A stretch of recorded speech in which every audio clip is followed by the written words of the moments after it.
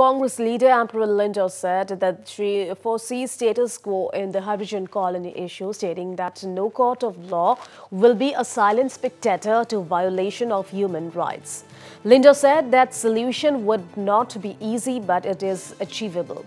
Making it clear that she does not want to take sides, Lyngdoh maintained that no court of law will be a silent spectator when there is going to be a violation of rights of any individual sitting on either side of the fence.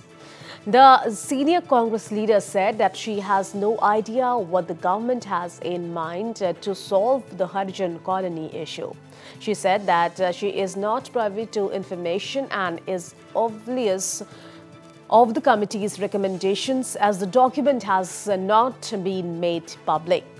She hoped the government will be able to handle the situation delicately without condemning anyone or taking sides. She also stressed on dialogues involving communities.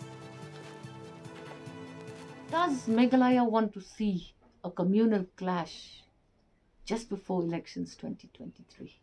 Governments come and go, but I can assure the people of the state of Meghalaya that what we need to put in place for amicable solution of any vexed issue would be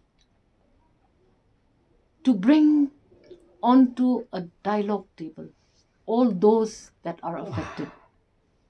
It's not going to be easy to just say that this is the correct stand and this is the way things should go.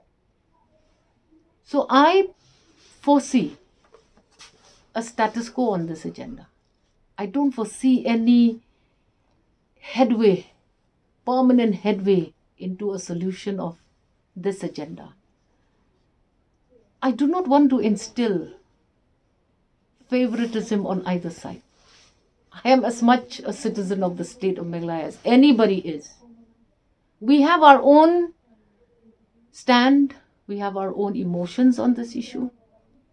But I can assure you this much, that no court of law will be a silent spectator when there is going to be a violation of any rights of any individual sitting on either side of the fence.